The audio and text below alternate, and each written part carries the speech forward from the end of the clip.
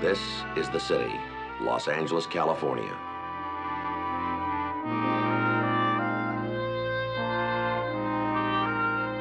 I work here. I carry a badge.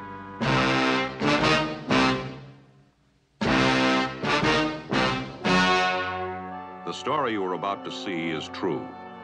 The names have been changed to protect the innocent.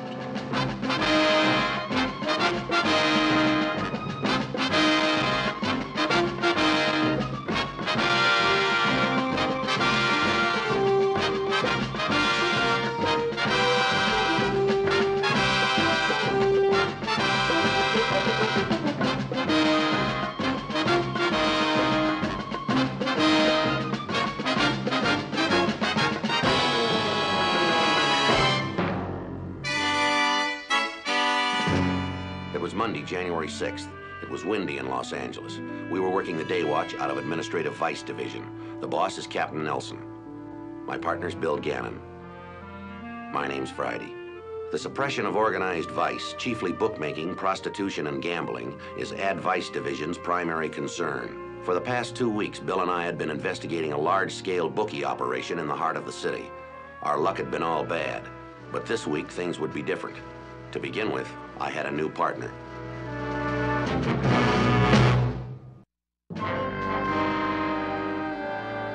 Your division commander wasn't too happy about loaning it to us, Chris, but I told him we needed the expert. I hope I don't disappoint you. You two will make a good team. Been meaning to ask you, Joe, how's Bill getting along? Well, I stopped by his house on the way in. He's got the bug all right, no doubt about that. How long is he going to be out? Well, now, the doctor says a week. Bill says 3 days. I'll plan on a week. Nelson? Yeah, hold on. He's right here. For you, Chris. Thanks, Captain. Lieutenant Drucker. Yeah, how are you, pal? Look, whatever you tell me, I appreciate. Don't I always? Okay, shoot. Yep. Got it. You bet, old buddy. Call me anytime. Bought a piece of luck already. Telephone number and code. Front office? Yes, sir. Reliable source. Claims it's one of the biggest books in town. Been working on this one a couple of months. You know, they're gonna miss you out at Century Division. Well, you know what they say. No, what's that? We're only as good as our information. So I've heard. Well? Let's go get a bet down. 8:30 a.m. We picked up some racing forms at a downtown newsstand, then we went to the nearest bar. The horses we'd placed bets on were running at Hialeah. Let's see what we got here. If I can get my eyes to focus, that is. Rough night? Ghastly. How much do you know about horses? Well, they got 4 legs and a jockey. Some run fast. The ones you bet on usually don't. Isn't that about it? Exactly. Bless your little heart, I thought you'd never get here. What's the matter, baby? Your head hurt? What head? Ooh, you are thirsty. Here you go, Angel. Keep it. Thank you, sir. Anytime, doll. What looks good to you? That waitress. How many races should we bet? You amaze me, Joe. I beg your pardon? Man, you're a bachelor, got your own apartment, make good dough, and all you can think about is business. Oh, I don't know. I have my moments. I believe you do at that, old buddy.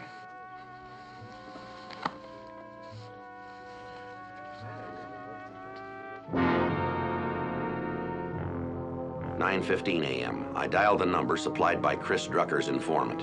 Hello, this is Charlie for Red. Charlie for Red.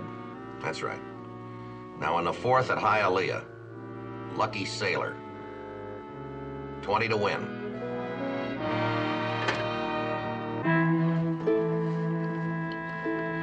Get a hold of your friend? No problem. Say goodbye to the pretty lady. Regular chatterbox, ain't he? Strong and silent, you know the type. Not really. Not many of them left.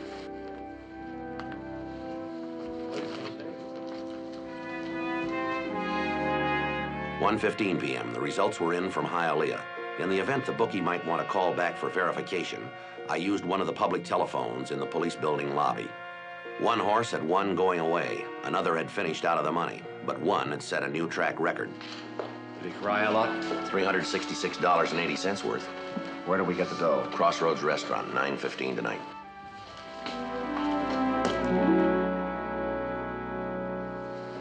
2 more, sweetheart. Make them doubles. No more for me, thanks. Come on, Joe. We got plenty of time. All right, a little scotch over the rocks. A single. You built that stuff pretty hard, don't you, Chris? Do I? I hadn't noticed. Well, let's just say I've got a lot on my mind. Is that so? I don't know what's wrong. Maybe I need a vacation. Vacations cost money. Well, you've been with me all day. Do I look like I'm hurting for dough? Hardly. Money's the least of my worries. That I got. That's the things we do. Squeezing bookmakers, especially. That sounds funny, coming from you. The old expert, yeah. But the older I get, the worse I feel about it.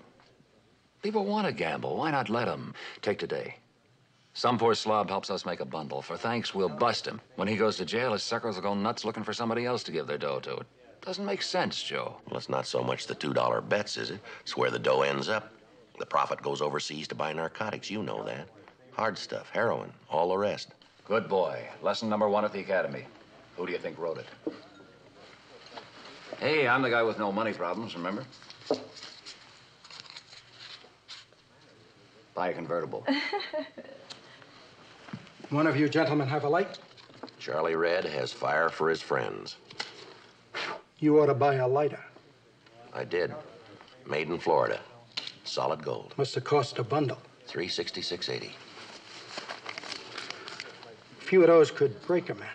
Yeah. Thank you, gentlemen. All there? Including the change.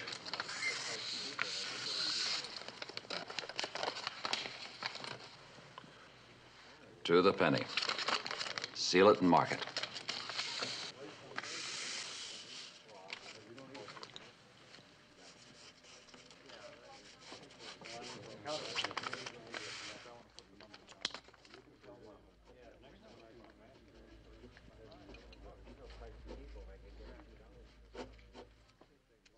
I'll book it in the morning.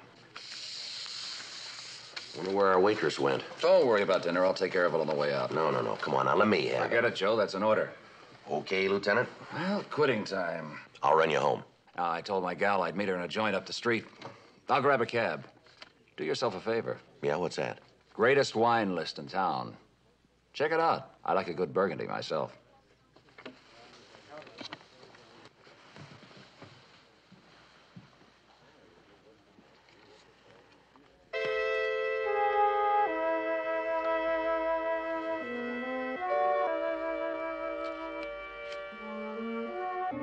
Tuesday, January 7th, 2 a.m. Nice, shiny new C-note. And you found it in the wine list. Yes, sir. How do you know Chris didn't tail you? He did, or at least somebody did. Late model Triumph. I couldn't get the license number. Stayed with me all the way to my apartment, clear across town. What happened then? Whoever it was parked down the street. About midnight, I acted like I was going to bed. Half an hour later, the car was driven away without lights. I didn't think it was a good idea to come out to your place, so I called Carol. I see. Carol's a supervisor for the telephone company, works midnight till 8. She called the manager, had him unlock the door. I went out the back way of my place, and I came over here and then called you. I'm glad you did, Joe. Yes, sir. The car that followed you might have been the bookie. I hope it was. But the bookie didn't put that $100 bill in that wine list. Has it occurred to you that Chris might have been testing you? A lot of things have occurred to me, Captain, including the fact that Chris Drucker's been a good cop for a lot of years. And the thought makes you feel like a fink, is that right? Yes, sir, in a way. Well, don't feel that way. Here, put this in your pocket. He may want to see it tomorrow. If Chris is on juice from the bookmakers, we've got some house cleaning to do. He's a policeman. If he's gone bad, we owe it to our 3 million employers out there to nail him. They trust all of us equally. If that trust has been violated, I want Chris's badge. And I want it quick. Yes, sir. Okay, then go to work tomorrow like nothing has happened. Don't press him. Let him come to you. If the C-note is bait, let him think you're chewing on it. He'll sink the hook quick now. What makes you so sure? A crooked cop fishes from a lonesome pier, Joe. He may want company or he may need help. But he's made his move. He'll have to follow through now. Yes, sir. Another thing, if these people can buy protection, it's a big operation. Well organized, they're bound to have muscle. So be careful. You've known Chris a long time, haven't you, Captain? Quite a few years. He's smart and tough. Maybe he's smarter and tougher than you are. If he's changed sides, he's dangerous. Hard to figure, isn't it? Yeah, it is. Best vice cop in the city. Used to be anyway. Maybe he still is. You don't believe that any more than I do. Nice picture. This the girl that owns the apartment? Yes, sir. Pretty girl, isn't she? Yes, sir. Be ashamed to make her cry. How's that, sir? You and Chris, you two got one thing in common. What's that, sir? He carries a gun, too.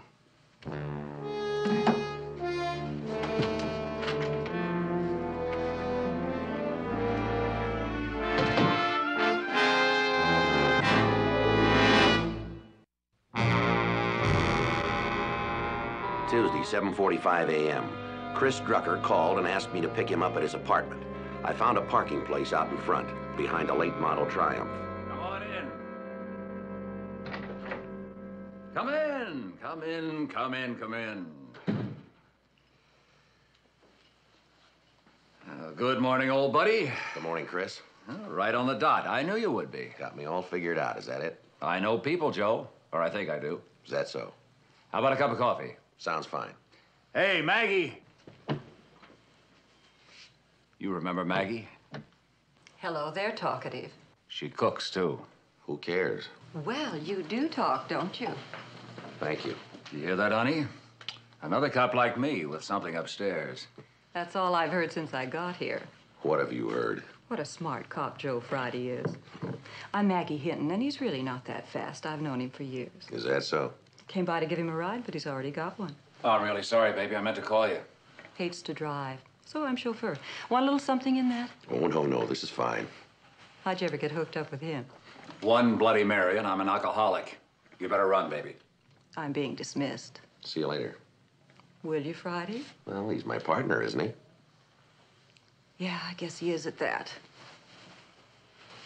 So long, honey.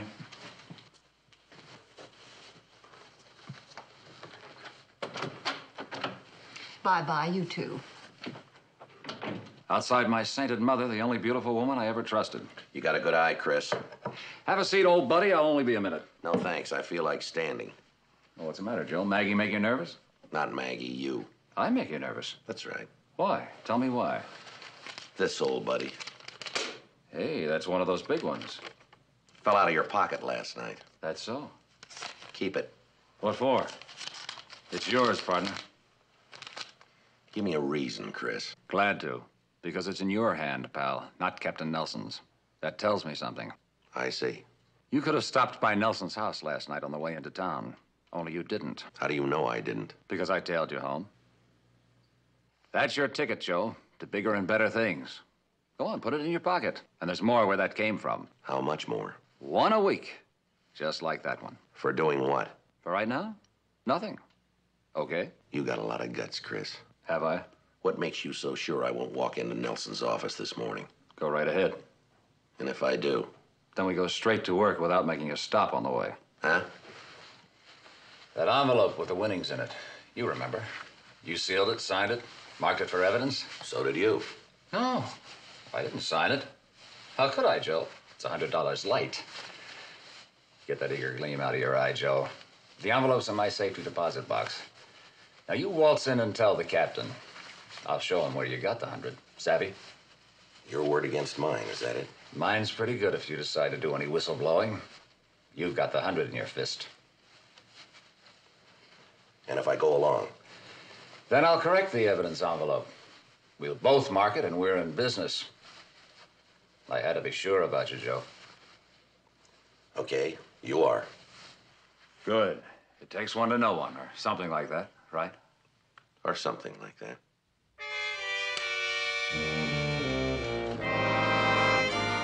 Saturday, January 11th. I continued to work with Lieutenant Chris Drucker. He gave me my second $100 bill. 2 a.m. I met with Captain Nelson in Carol's apartment. Anything new? Only another one of these. I initialed the bill and I wrote down the serial number. Right. I think we got the answer to how he earns his juice. How? Tell me, how much time has he spent on the phone the last few days? Quite a bit. It figures. 10 to 1, he keeps an eye on the bum board. When he sees a number in his protected list, he picks up the phone and yells, "Cop." We've had too many raids go sour lately. When we get there, there's nothing in the front offices but a lot of dust. One thing puzzles me, though. Did he get the information before this week? That's right. No, sir, I don't think he did. I figure it's a new organization just getting started. Part of Chris's job was to line up somebody in our shop. You. Yes, sir. When Bill got sick, Chris walked right in. Worked out perfectly. I want that protected list as fast as you can get it. Well, if I push him, he may back off. I know, but he's already blown weeks of work for the department. He's a crooked cop, and I want him in the bucket, not running around loose. We're putting the pressure on now. Send him back to his division. As long as he's working with us, he doesn't need me. He knows who we're going to hit and when, just like I do. We're ahead of him. Internal Affairs set it up with the captain in Chris's division. He goes back to work there Monday morning. Has Drucker been notified? No, figured to tell him Monday morning when he checks in. Let me tell him. Think that might squeeze him? Well, I don't know, but it's more than I've got right now. I'll plug Internal Affairs and Drucker's captain. Tell him to sit on it till Monday morning. It doesn't give me much time. You got 30 hours to get your hands on that list, Joe. You think you can do it? I'll give it a try. Good. You all right? Yes, sir. Stay that way.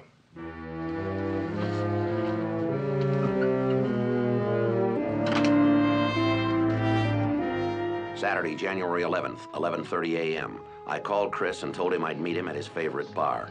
Want a drink? No, thanks. I won't be here that long. What do you mean? Come on now, Drucker. You be sensible with me for a change, will you? Well, I think I have, haven't I? You're $200 richer For doing what? for being a good partner, old buddy. Yeah, well, maybe that's the problem. Really now? What's that? I've grown accustomed to those bills, and I guess now they'll stop coming. Take it easy, Joe. I know you don't like working in the dark, but what do you care at these prices? That's just it. The way I got it figured, it's the end of the line. I thought you told me you'd take it slow and work into the operation slow. It'll only be a week. Patience, old buddy, patience. Yeah, well, I ran out of that when I heard you were going back to Century Division on Monday. Another double for me. Come on, Joe, have one. I got nothing to celebrate, have I? Who gave you the word on my transfer? I overheard the watch commander on the phone this morning. I went down to pick up a book for Gannon out of his locker. I'm going to run out and see him later. I see. So, it's the end of the line for us, isn't it? Wonder why they're sending me back out. Gannon coming back on Monday? No, I don't figure he'll be back for at least another week. Thought they were short-handed down there. 3 guys checked back in from vacation Monday, you know. No, I didn't know.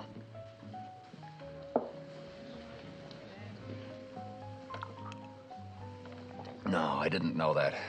One thing I didn't figure on, vacations. What's that got to do with you and me? Everything, Joe. I thought I'd have more time. Come on, Chris, talk to me, plain, so I can understand.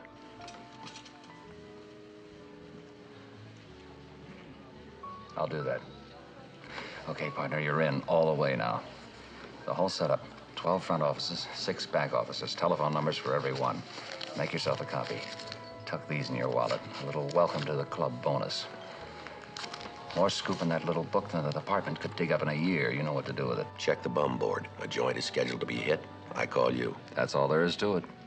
And you get 4 big ones the first of every month. If there's a raid on tap and you're not around, then what? On the last page, those 3 numbers. The big man? 3 very proper citizens, Joe. You can't get a hold of me. Call them in order. 1, 2, 3. Only take my advice. What's that?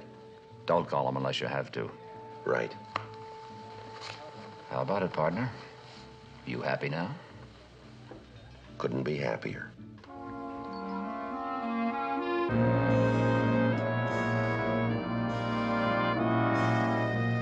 Sunday, January 12th. I delivered the telephone numbers to Captain Nelson. We'll have to hit every one of them at the same time. It's going to be a big operation. Take a lot of men, a lot of planning.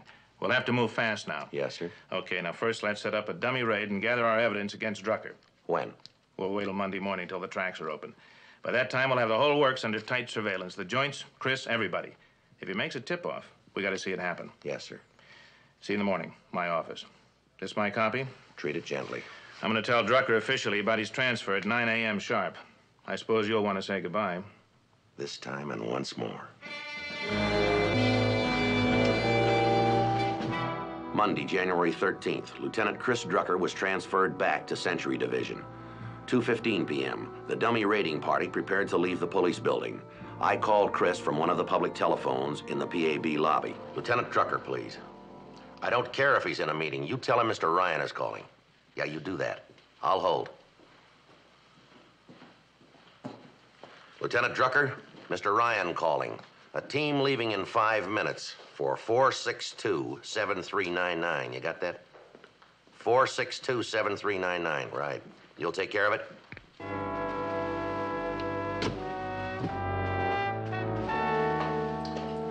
Okay, Charlie, keep watching him. Right. Bye. Drucker's commander. What happened? Chris checked out of the meeting, took your call in his office, then he left his office and went outside the building. Where'd he go? Right to a public telephone.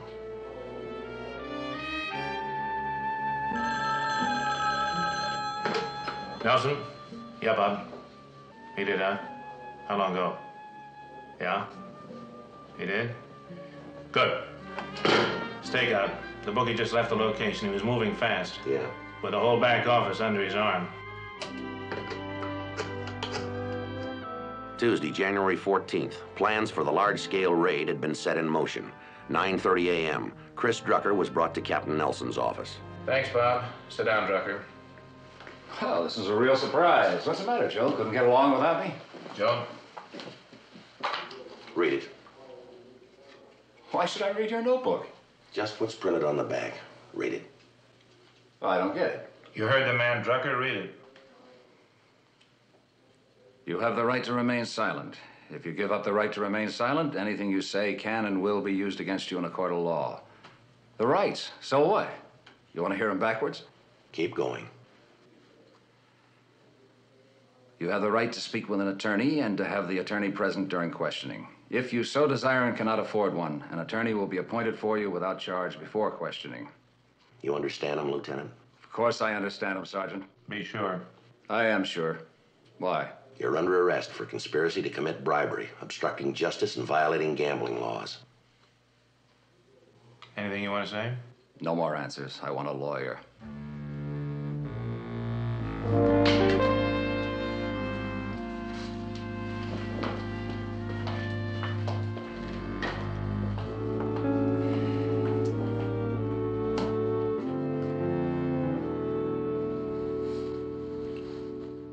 How's the invalid? Oh, pretty good, I guess. Pull up a chair. That red rocker there. This one? Well, that's the only red rocker in the room, Joe. See how it rocks and it's all red? Yeah, I see. What's the matter? Oh, not a thing. Oh, yes, there is. There's nothing wrong. Joe, something's wrong. Well, I was just thinking this is a little low, that's all. I was going to get another chair. It's a high bed. Always complaining, aren't you? This is the guest room, Joe. I didn't know that. Well, you wouldn't want to go spreading germs all over your regular bedrooms, would you? I guess not. No, you guess not. I guess not. Check the old temperature here. 99.3. Gone down 0.6 in the last 4 hours and 17 minutes. That's good. You bet that's good. Body temperature, the barometer of man's condition, Joe. Mm-hmm. Now, let's see, 99.3 at 1:17 p.m. Well, did you bring me any magazines? No, I didn't. I didn't know you wanted any. Well, Joe, all sick people like to have some magazines brought to them. I'm sorry. Hand me my timer. Your what? It's right there in front of you, my egg timer, Joe. That's what you want? Yes, Joe, that's an egg timer. This'll let me know when I have to take my temperature next. Mm-hmm. Well, set it down. Aren't you going to turn it over? Get the time started? Sorry. Most people, when they're sick like I am, they get out of sorts and cranky, but you don't see me doing that, do you? Oh, no. No, sir, you bet no. I just kind of stay on an even keel, don't I?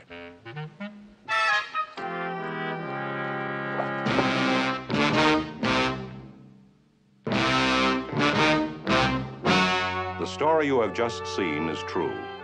The names were changed to protect the innocent.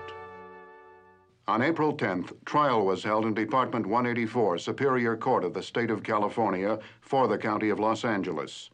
In a moment, the results of that trial. The suspect was found guilty of conspiracy to commit bribery, obstructing justice, and violating gambling laws.